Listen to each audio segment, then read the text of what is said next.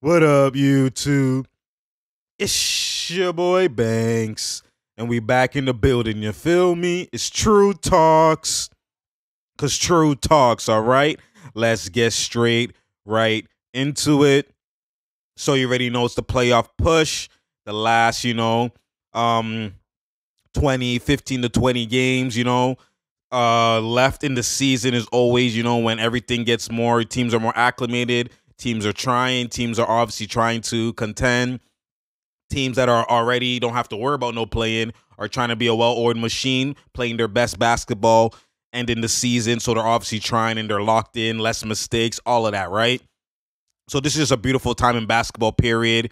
And, is obviously at the same time as March Madness. So it's just March Madness, period, because you have the March Madness and you have the playoff type basketball atmosphere. Like, you see a lot of game winners, you're seeing a lot of clutch games, you're seeing just more intensity overall. So always, you love to see that. And this is why it's always the favorite time of the year for basketball fans and hoop fans in general. So, you got to love it, obviously. But we're going to talk about the Raptors. Obviously, they've been going on they had a couple of maybe I think it was a 3-game. I don't know. Let me check the actual win streak that it actually was before you know what I mean? They had a little from a while because I haven't been uploading from time.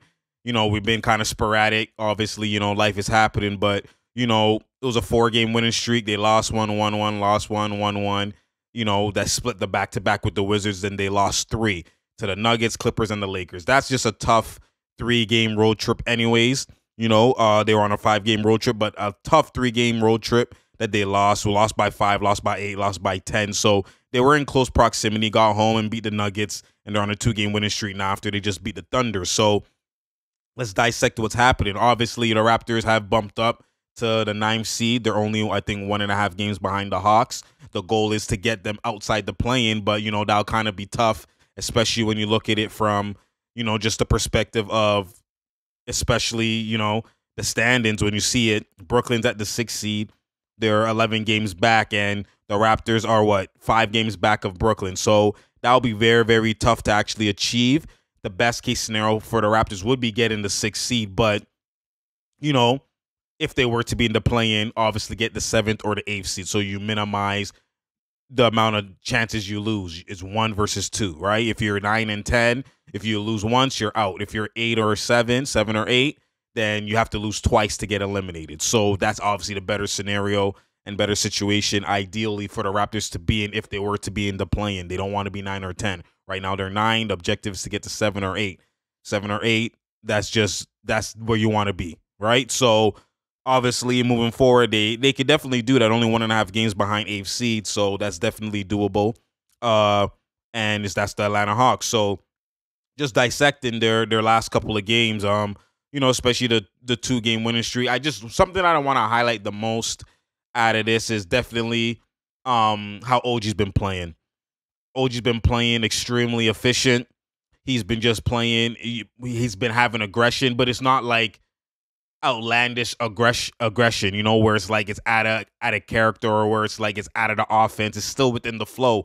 And that's what I've been urging and preaching for OG to be doing since the season was coming in. I'm like, you could easily average 20 within the flow of this system that the Raptors have. Obviously, you're not the focal point. I already know that this is a limited version of OG we're going to be getting regardless. When you play with the Raptors and the way they're playing, when they have Pascal initiating a lot of the offense, and then if not, it's not Pascal, it's mainly Van Fleet as well, and Scotty. They're the top 3 ball handlers for the most part. Then Trent still got to get his, you know what I'm saying? And then OG still got to get his. OG falls back to like the 4th, 5th man in terms of the offensive flow, like in terms of the usage. Like he's always going to be at the back end. But you could still be aggressive in the back end. That's exactly how KD has existed throughout his whole career, why he's that elite and that efficient. He can play wherever system he's in. He can get majority of the shots, not whatever. He's still going to be aggressive when he gets it. Pump fake, one dribble pull. He can not touch it for the whole possession.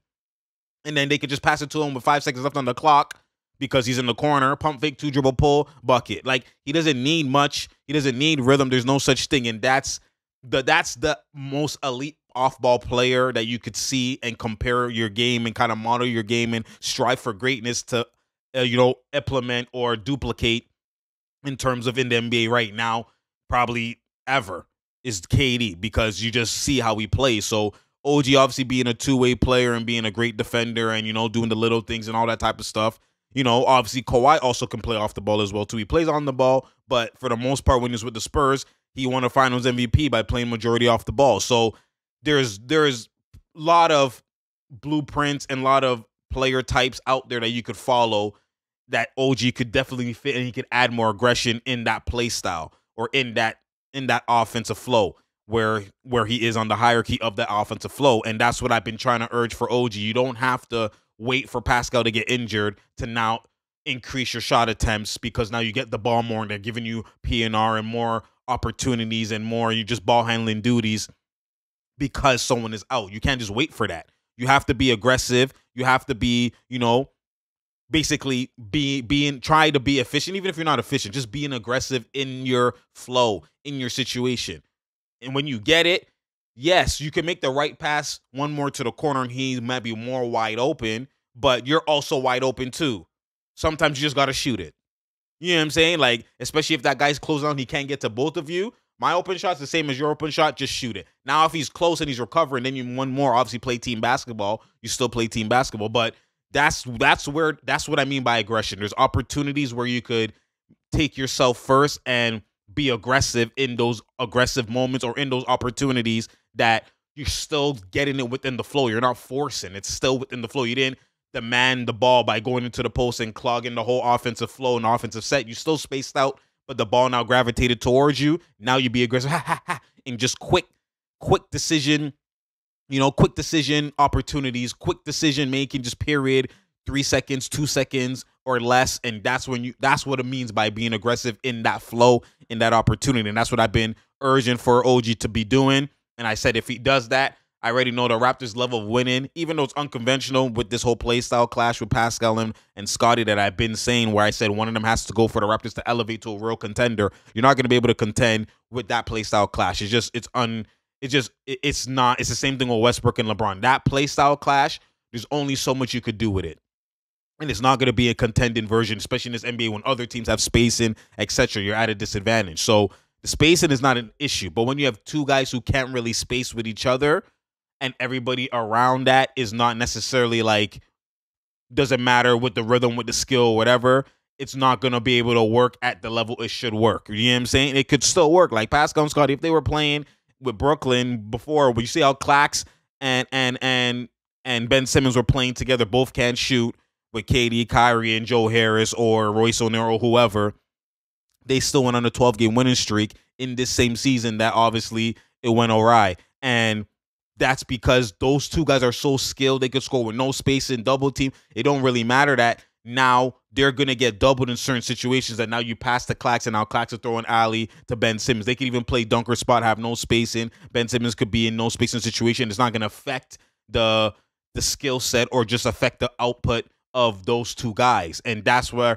you see that also with Westbrook also playing with the Clippers, right? You're seeing that even when they sag off Westbrook or whatever, it's not affecting Kawhi and PG's ability to score, their efficiency or anything like that. It's literally not canceling them. Same thing with Draymond when he's in Golden State. His non-ability, Looney and Draymond playing together, does not affect Steph and Clay, Jordan Poole, whoever. Like, it doesn't affect them because of the ability, where they can score, how they could score, etc. If anything, now you using them as a screener and you sagging off that, you're going to open it up more for me. Like, there's benefits within the lack of space, and that you have to dissect it when you're looking at it from a chess match perspective or a breakdown perspective.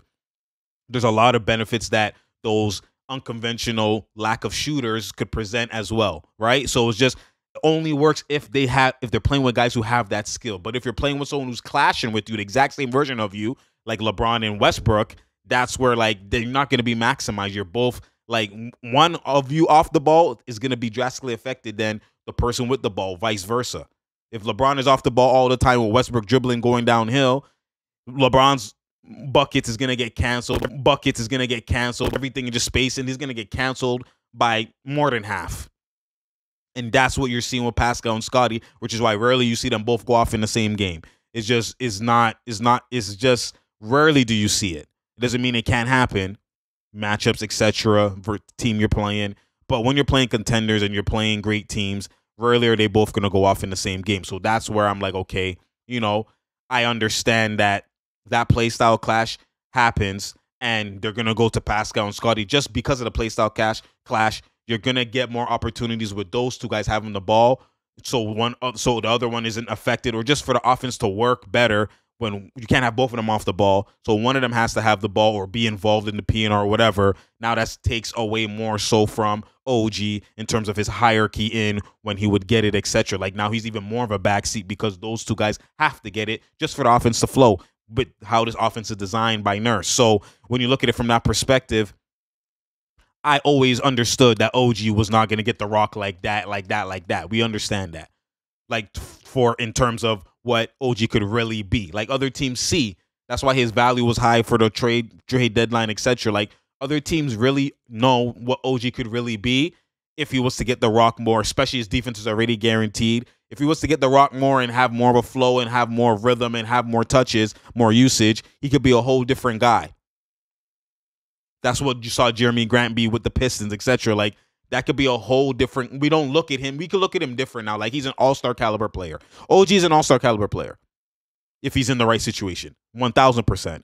But again, that's where I'm like, okay, that shouldn't dictate how aggressive you as a hooper, OG. Forget what they're sussing you and you're not in the best situation for you individually to be maximized. We get that. But as a hooper, you have to maximize your situation regardless. And this is why you look at the Kawhi when he was with the Spurs, the KD, wherever he's been with. Maximizing your situation is not the best version of yourself, but you're not far off it because you're that elite. You could play any version of yourself is still an elite version.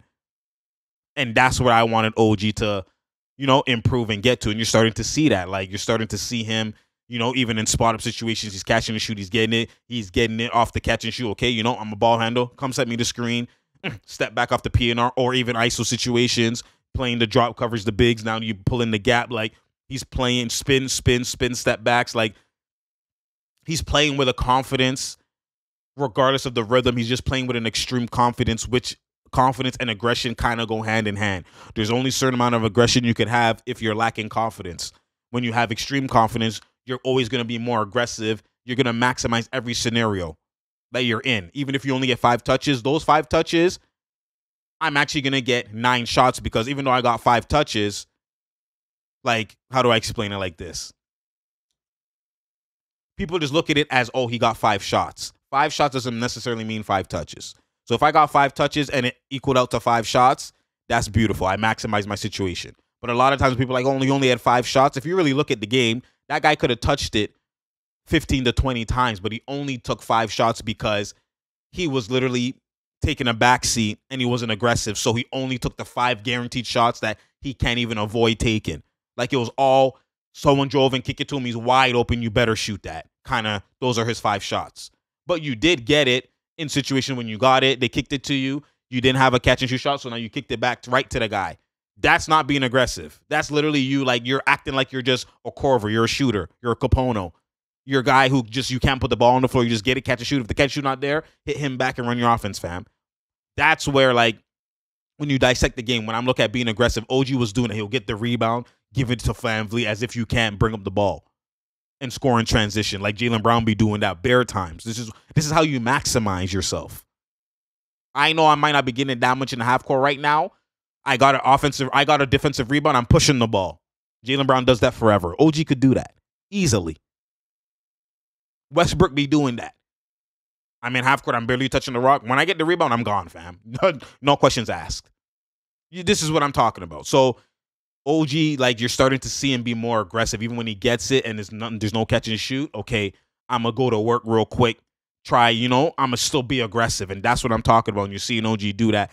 Even it's a limited version that we're seeing, regardless, because of the play style. He's maximizing it where you're seeing, like, his output is beautiful, man. Like, I just wanted to highlight that because this is the OG I've been wanting to see, regardless of the wins or losses. Like, just versus OKC, 6 for 9, extremely efficient, 66%, 3 for 4 from 3, 75%, 17 points, easy peasy. Like, you could have 9 shots and it feels like you had 15.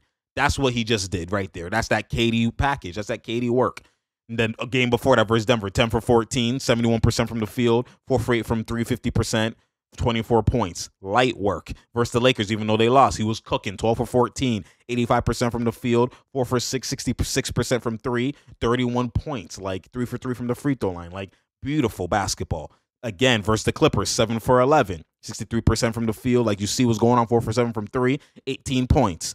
The other game, obviously, 3 for 7, 2 for 11. But you see the aggression is during the shot attempts. He's always taking around 10-ish plus. If you average it out, 10 above, which is good. Before he wasn't always taking that. So you're starting to see an increase. Forget the efficiency, just an increase in aggression. And it doesn't have to be the shots. Just the fact that he's maximizing his opportunities and being aggressive. I love to see that. And that's just going to make the Raptors better. Forget the wins and the losses, just for OG's sake and the team's sake. Him being that is always going to be better version of the Raptors that they're going to get, especially coming into playoff time. He's doing it at the right time. So tip your hat off to OG. It's beautiful to see that. Obviously, we also know that Red VanVleet has been putting in work as well, too. You know what I'm saying? Over the last couple. We understand that as well.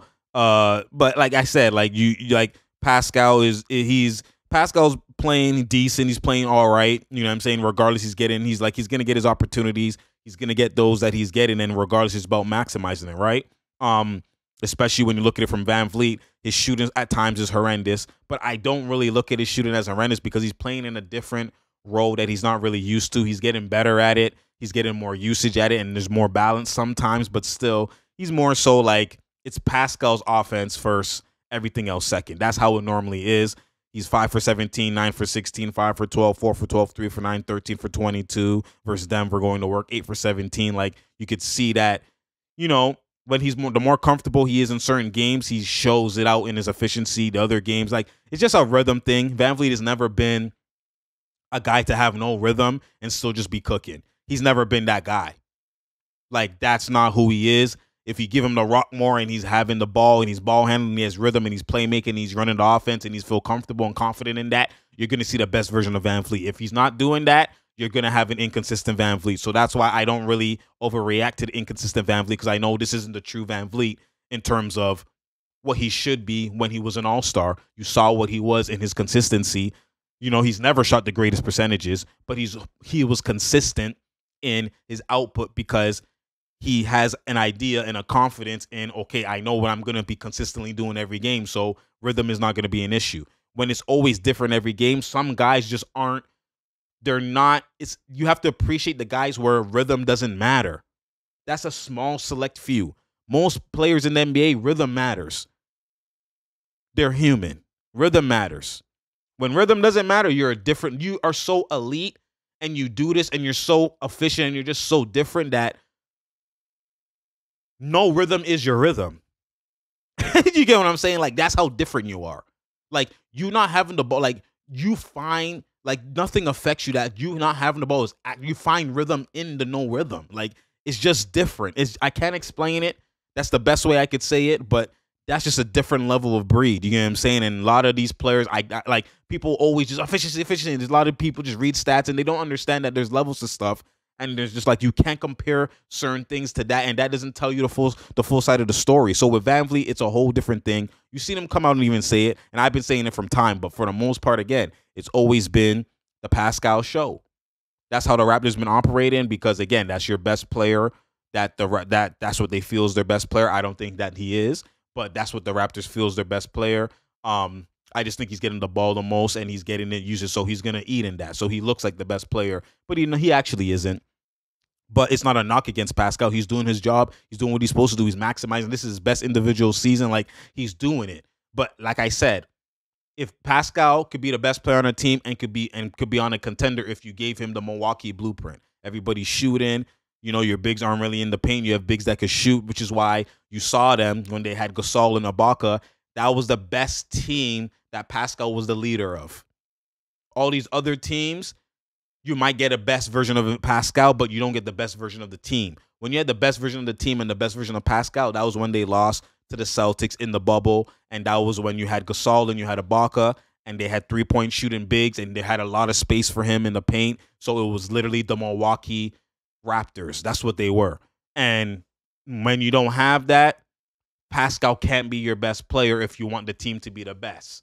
So that's where I've always stood on that. And that's what you always see come to fruition. This is why they've always been bottom tier. Their best seed that they've had outside of not having bigs that could shoot like that or having no bigs, but having, when they have this whole roster that doesn't fit Pascal as being your best in terms of the number one option, this is why they've been the highest seed they've got was the 6th seed. And they've been in the play-in every other time or not. And that's just the truth. You know what I'm saying? That's just where your eyes work, and it's just the truth. But Pascal, for the most part, you're going to get inconsistencies. You're going to get, he's going 7 for 18, 6 for 16, 5 for 10, 8 for 18, 9 for 21, 5 for 13, 6 for 16, 9 for 19. Now, what the Raptors are doing, they're doing a better job of when he's off, they're kind of shifting their offense a little bit, which is why you see other guys get multiple touches. They're it's just read and react. That's what they're doing. This is why they're playing better.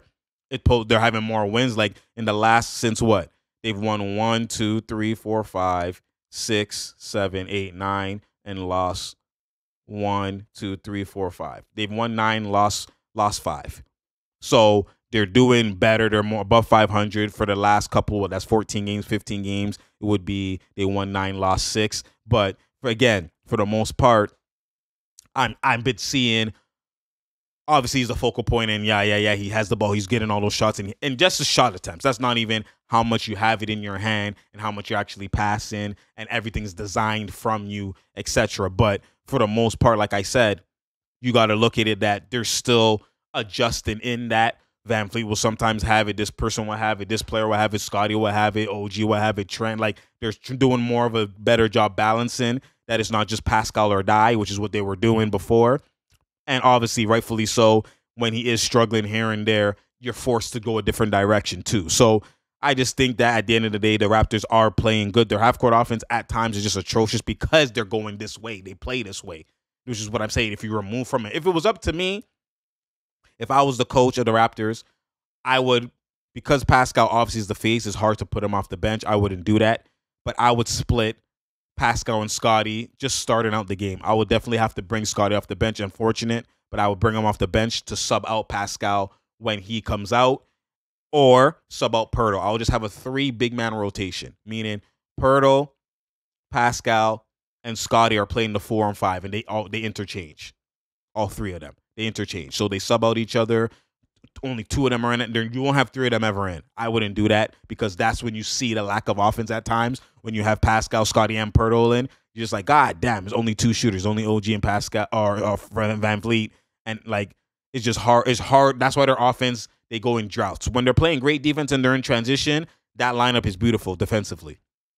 But when they're not getting stops and they have to score in the half court, they get exposed, which is why you'll see them at times, even versus the Clippers, they're up 11-0 or whatever they're up. And then eventually it goes away and you find them tie game at half because they go through droughts and now they're down 10. It happens like that often, right? So, if they're not clicking defensively and they're not getting stops, that lineup just is not a great half-court lineup. You have 3 non-shooters. It could get horrendous at times when you're watching it, especially when you're going to Pascal and he's trying to go, it's just horrendous. So then now OG has to take a 4-shot, or Van Vliet, or even Pascal sometimes. It's just fugazi, or Scotty sometimes. It's just foolishness. So I would split that up if it was up to me, and I would actually have Pirtle and Pascal at the 4 and the 5, and I will be having Van Vliet, Trent, and OG, and that's what I will be doing. And obviously off that, I will sub. I think Scotty will still play a lot of minutes, but there'll be times where Pascal will be out. Now Scotty will be in. Or now if Pirtle needs rest, you have Scotty in and you go small for that segment in time when Pirtle's not in. And that's when Pascal and Scotty can play together like how they used to, right? So I would manipulate the lineup like that, and that's how I would work with it. And I think the Raptors would be better off at that because you have more shooters in, at least 1 in. And when you have 2 of those guys in, there's still 3. You always have a balance of when there's 2 non-shooters, there's 3 shooters. When there's 2 non-shooters, there's 3 shooters. Now, if there's, if there's 1 non-shoot, if there's four shooters, and there's 1, you know what I'm saying? But you're always at worst 3 shooters are in. When you have now with lineups, at worst they have 2 shooters only in. At best, sometimes they have that. So that's what I would do if I was the Raptors coach. I would definitely do that. And from there, obviously, I think the Raptors will have a better outcome and a better output. At least would be the 7th seed, 6th seed. I think they'll do way better. But Pirtle has been a blessing. He's been a blessing. He's been just his positioning, rebounding, soft touch around the rim, screening. He also is now the ball goes in Van Vliet's hands more because now you have a pick and roll player like a roller, Gobert type of player with better offensive touch. You know what I mean?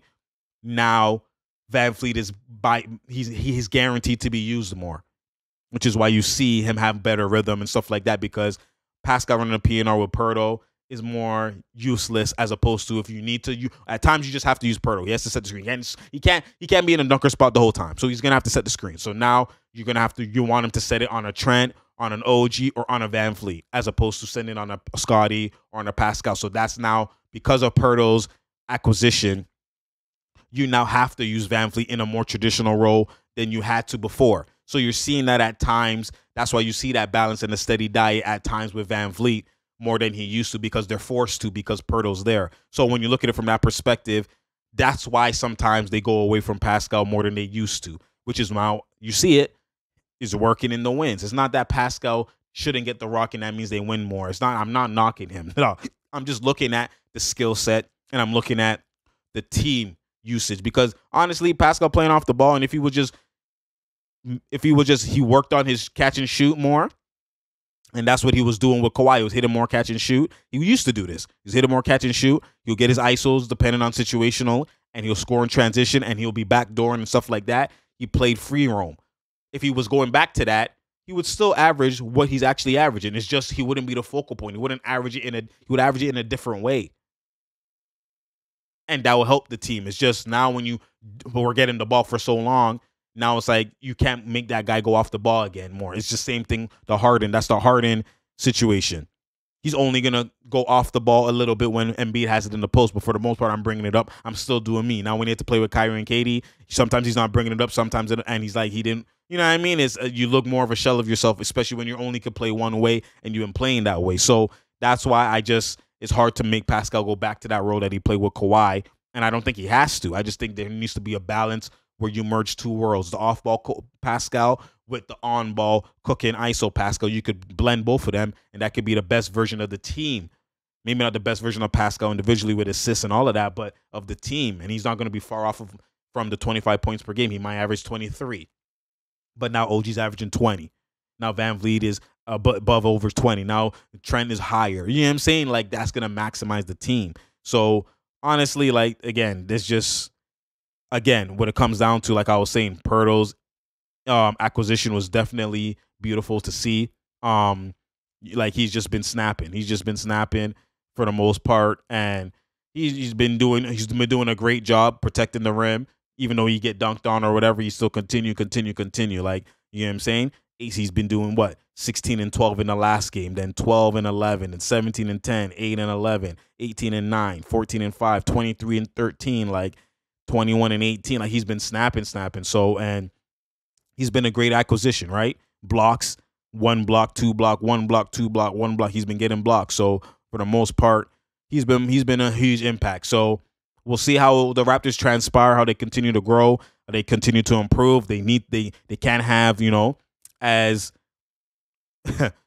as the schedule shows. Let's see what they're going with. Because as the schedule shows, when you look at the Raptors, at some point, you know what I'm saying, you can't have some losses. You got to get streak. You got to streak up. You know what I'm saying? You got to streak up. So, they have Minnesota, then Milwaukee, then Indiana, then Detroit, then Washington, Miami, Philadelphia. You have some tough games. Boston, back-to-back. Milwaukee, to end the season. Boston, Milwaukee. Like, they got some tough games. Like, so they really gotta put in work on these next games. Like, none of these games is easy. Even Indiana, they ain't easy. Detroit might be the easiest one, but anyone could beat you in this league. They're facing, other than Detroit, Charlotte, every other team other than those 3 teams is like they're playing for something. You know what I'm saying? Indiana isn't really, but they have Halliburton, like they hoop. You know what I'm saying? They hoop. So for the most part, when you look at it, you just gotta, yeah, actually they are playing for something. They're only 1 game. They're outside the plane. They can still, yeah, they're not far out. Only Charlotte is the ones that is like far out, Charlotte and Detroit. So everybody else is playing for something, like I said. So Raptors really got their tests coming up. They got to obviously find a way to get it done, and we'll see how things transpire. You already know. It's True Talks. It's True Talks. Share, like, and subscribe. We out here. There's no doubt here. There's no drought here. You feel me? I appreciate y'all. You already know. And I'm out, man.